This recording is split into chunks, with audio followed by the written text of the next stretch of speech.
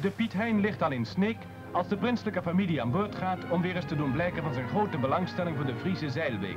De barken, schouwen, pampes, jachten, vrijbuiters en schapies liggen gepavoiseerd en de bemanningen juichen het prinselijk paard toe.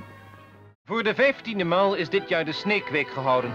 Gedurende 6 dagen zijn er wedstrijden geweest op het wijde water van het Sneekermeer. Zeilden er de jollen en de draken, de sharpies en de larken, de BM's en de regenbogen en hoe al deze rankenvaartuigen ook verder mogen heten. De flitsen deden er 6 uur en langer over om van start naar finish te varen. En dat was vooral voor de jeugdige zeilers een zware opgave voor hun geduld. Winnaar werd degene die het minst langzaam vooruit kwam. Dat was Piet van der Zwaag uit Jouren.